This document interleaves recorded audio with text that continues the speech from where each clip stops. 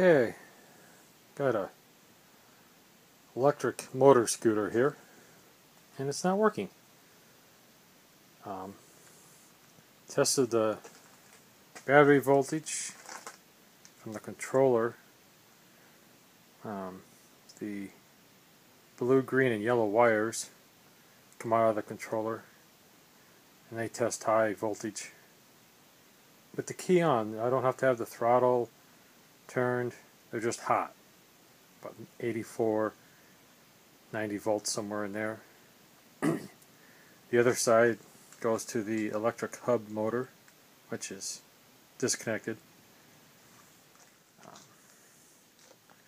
The turn signals,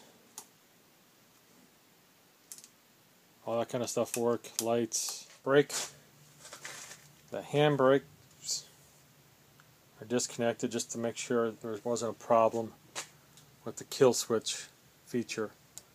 With the handbrakes and the kickstand switch I checked out earlier.